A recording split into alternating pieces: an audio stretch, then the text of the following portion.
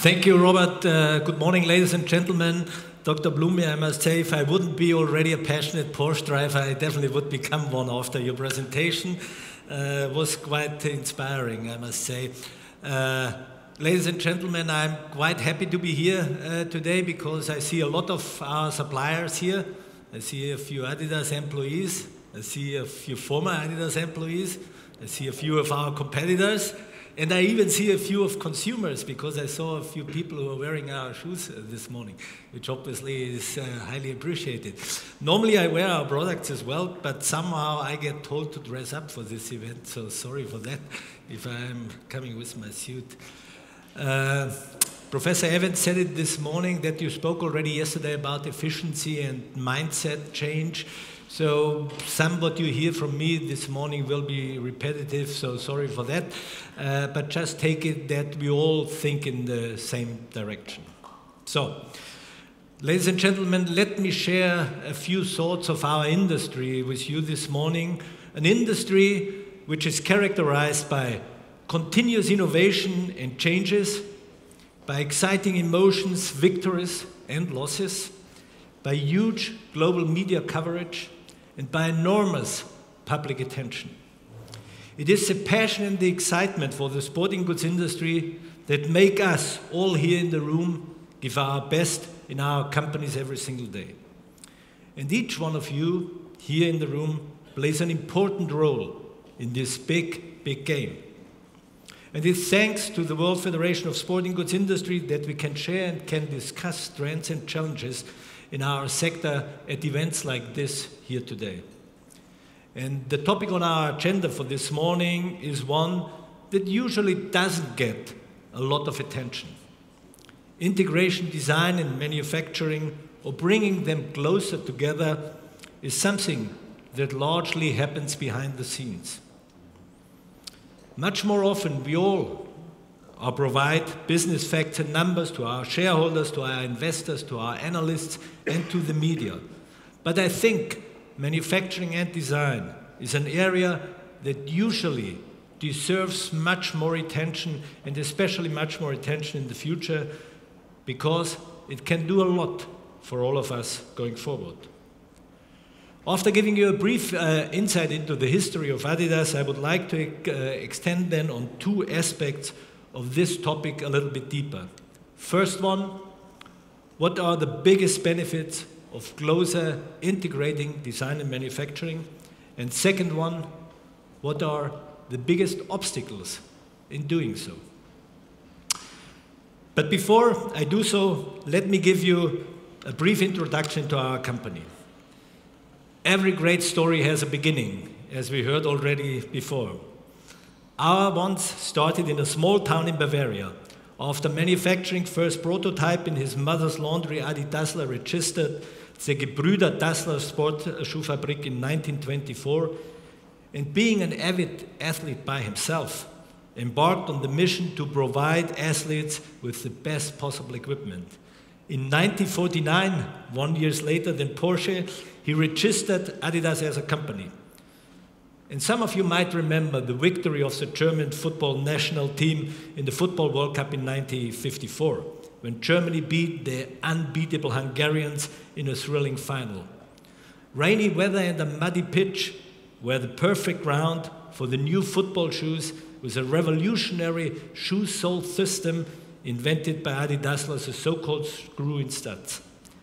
And this final was a breakthrough for Adidas as a brand, for Adi Dassler as an innovator, and for us as an undisputable connected company to football. And in the federation we are working with all of our partners, therefore I don't want to forget to mention our competitor in Herzogenaurach. Back in 1960 and in 1970s, the sporting goods industry was characterized by two brands, Adidas, founded by Adi Dassler, and Puma, the company of his brother Rudolf.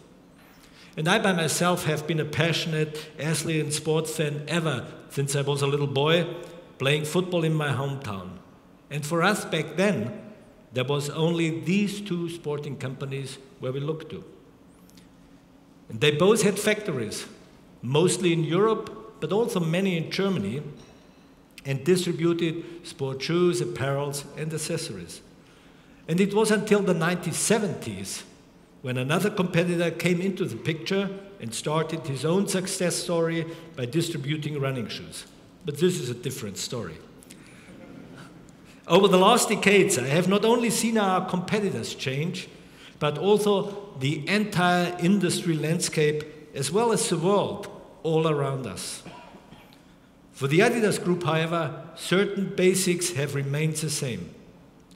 Adi Dassler was a passionate inventor, and he had his own vision, which still holds true at the Adidas Group today. Only the best for the athlete. And he wanted to make sports products which fulfill the demands of every sports category. Because Adi Dassler was convinced that the one-for-all approach wouldn't be sufficient, and that he would constantly have to hunt for new materials, new techniques, and new production methods to satisfy the need of the ever-changing sports world. And this, ladies and gentlemen, brings me to my first topic. Why do we need to bring design and manufacturing closer together, and what will be the benefits out of this task? And the answer, in my opinion, is threefold, and it's quite simple. It's cost, it's speed, and it's efficiency. So let me start with cost. We all may have always been cost-conscious in the past, but in order to face future challenges, we will have to work even harder.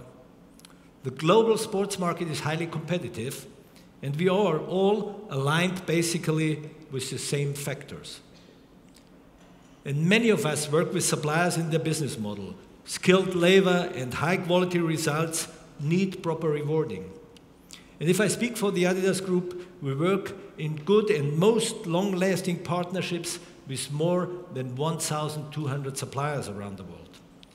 In Asia, we find the necessary capacity, resources, and a well-trained workforce. Nevertheless, we are observing the market quite closely. And currently, fast rising labor costs are a true challenge for the industry, because we all know that we won't be able to pass this onto the consumer completely. And the way to mitigate a large portion of this rising cost is to improve our internal processes, and particularly in design and manufacturing. And if you take into account that the biggest part of the product costs in our industry are already built in design, followed by the cost of manufacturing, you naturally look for a closer alignment and potential synergies on the interfaces of these two parts. Besides the aspect of cost, speed is becoming more and more important. In the overall design and development process, we have to become faster. And this starts with thinking of the manufacturing process in the very moment a product is designed.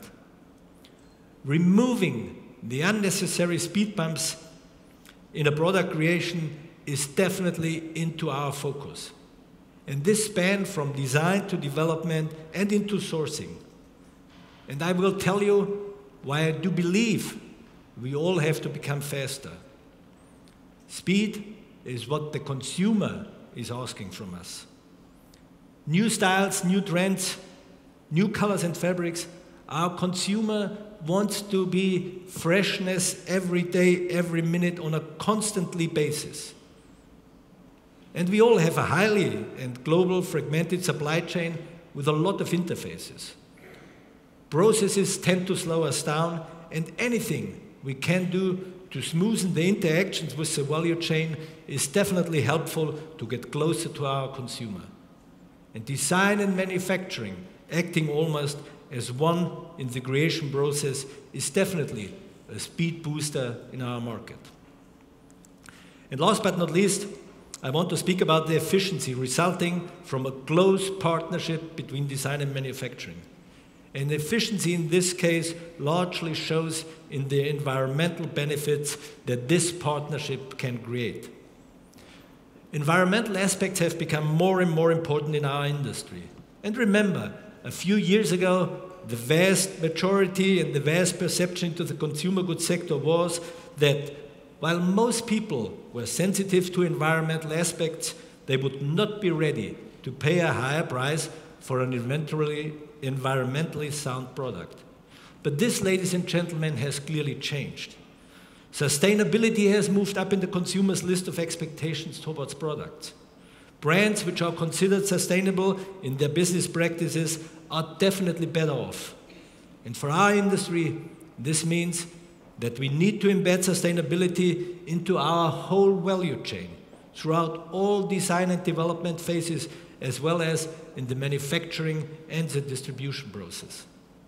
Let's face it, the industry, our industry, is clearly in the spotlight. Multiple stakeholders, be it NGOs, government, consumer groups, or analysts, they all are asking for a sustainable footprint. Reporting initiatives such as the Dow Jones Sustainability Index play an important role and getting more and more importance every day in our business. And I am proud to say that the Adidas Group is one of the world's most sustainable companies and has been granted numerous awards, as you can see on the slide behind me. It all counts. Fair labor conditions, less usage of water, less emissions from transport, and less waste. And I'm absolutely convinced that a large part of the potential for these savings lies in the design and the manufacturing process. For example, by using virtualization in the product creation process, getting rid of physical samples and reducing the transportation emissions significantly. Or by looking into new manufacturing techniques like the knitting, where a shoe upper can be made out of one piece and therefore considerably reducing waste.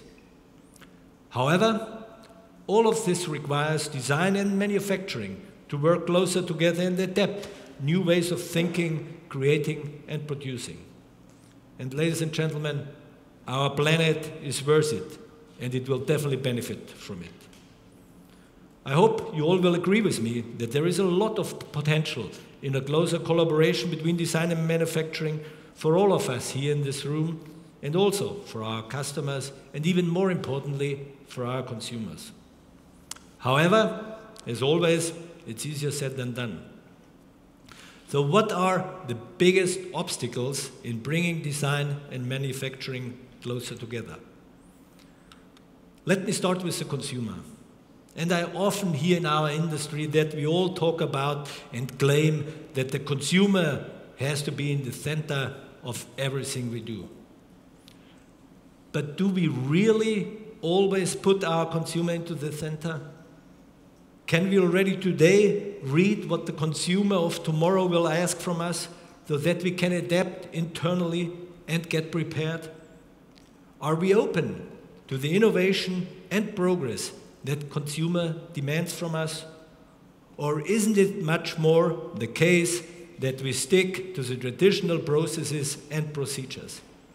Have we already embraced the opportunities of the information and technological world outside? Think about your own children. They grow up in a totally different world today, with ultimate connectivity and communication. And we can see already the first examples of the digital world and the sports products coming closer and closer together. Be it a data collecting watch I have around my wrist that helps me to become a better runner, or any type of an app that helps and that connects with the shoes I am wearing. Along with these products, we will also see totally new business models in the future. And maybe some of us will still produce shoes in the future. But maybe the real money will be made with other business models. Also, consumers will have a much stronger influence in the way the companies act. And we all together, we have now the chance to create the future. But this requires new strategies and frameworks for innovation inside of all of our companies. And we have to respond to our consumers and to the trends they create by bringing in new products, new materials, or just new approaches how we do business. And we all know and see it every day that the shopping behavior of the consumers are changing. And it will change continuously. As technology moves on, it will only be a matter of time until consumers will print their individually designed products at a local store nearby or even at their home. And maybe in the future, certain business models will be based on selling the construction data and consumers take it from there. The technology is already available, but we need to find ways to proactively apply to it in our industry. I know there are a lot of questions around it, but we have to make sure that we open up our minds for innovation and keep an eye on what this could mean to our product and our creation process. Let me come to technology. Technology, and more specifically, IT connectivity, is something I also see as a major obstacle for bringing design and manufacturing closer together. And as far as I know, we all have made significant progress by exploring manufacturing technologies as well as new design software for our industry. However, the connectivity of those is yet a big challenge. And if we have platforms that were able to read designs, technical product data, material codes, and then process all this information into manufacturing, we could see ourselves quite lucky. But to put it into simple words, the reality is that the systems most often don't talk to each other. A designer works with a software that it is not easily connectable with what the developer needs and with what the supplier needs to get the product done.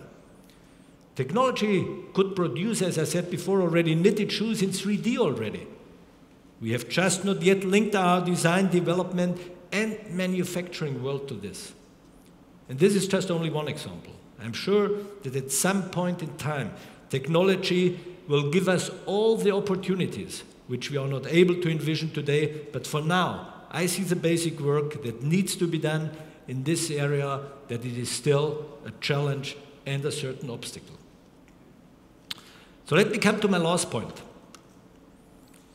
And my last point is what I think is one of the major hurdles we need to take on top of that. And as said, systems more often don't speak to each other and don't speak the same language in the world of design and in the world of manufacturing. But to be very frank and very open, the same applies to people in both areas. And I say it with a smile because it is also quite naturally. A designer have and should have a different view on product creation than a developer or a manufacturing engineer. They all have different tasks to fulfill. That's clear. But if we want to reap the benefit from the cost-saving potential, the speed advantage, and the environmental efficiency, and bring them all closer together, we need to make them understand each other even better as they are trying to do today. And this, in my opinion, is probably the biggest task which we have on hand today. Mindsets can't be changed overnight. That's quite sure, for sure. And it's a long-term process. And I'm not saying that design and manufacturing don't interact in a good way already today. However, coming back to my earlier points, the collaboration between these two needs to be supported by connectivity of their respective system and by the strong demands which our consumer will put on us in the future. After all, our consumers set the framework for our future businesses, and we need to constantly look for ways to excite them. But what do they exchange their money for? What do they look for in a product into the future? And I started with Adidas, and I want to close with his words. He used to say, functionality, fit, weight, aesthetics, and quality makes an Adidas product. Each element would not be sufficient by its own. It needs all parts together to make a perfect product. He always knew that we have to look at the entire process, respect all aspects, and be passionate to detail. Only then we will be able to deliver the best product to the consumer. And I'm very confident that the future of the sporting goods industry looks very bright. We have enormous potential, and I'm also sure we will make use of it. But technology is at the stage where it has never been in the past. And we will be closing any gaps that still may exist as soon as we can.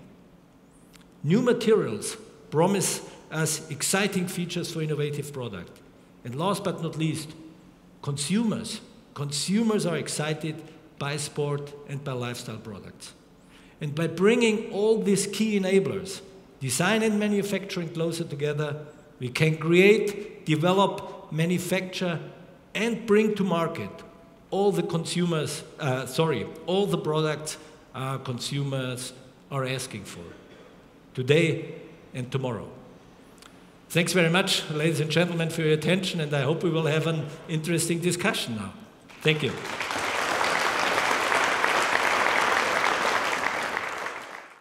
There is no doubt that our industry has a lot of challenges ahead to excite the consumer every day, and for that we as an industry, be it the brands, be it the manufacturers, be it the Tier 2 and Tier 3 suppliers, and being all the parties who are involved, we have to come closer together to be more efficient and to be faster, because the demands of our consumers are changing every day, and we want to excite the consumers every day, that we have to work closer together, and a forum like that gives an ideal platform to talk to each other, share ideas, and find out how we can cooperate even better in the future.